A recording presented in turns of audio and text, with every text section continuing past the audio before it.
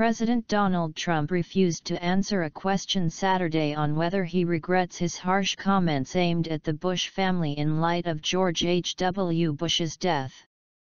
Taking questions from reporters at the G20 summit in Argentina, Trump was asked, "Do you regret any of your comments about Bush or the family in the past?" The president listened to the question, then turned away from the reporter and said, "Thank you very much, everybody." Trump nixed a planned press conference at the G20 following the passing of Bush at the age of 94 on Friday night. He also issued a statement praising the former president's unflappable leadership.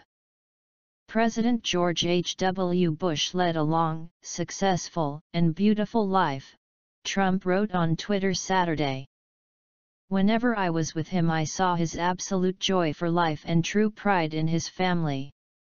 His accomplishments were great from beginning to end. He was a truly wonderful man and will be missed by all." Trump's history with the Bush family has been contentious.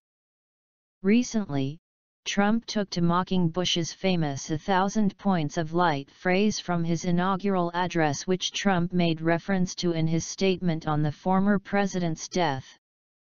"What the hell was that, by the way, 1,000 points of light?" Trump asked a rally crowd earlier this year. "What did that mean?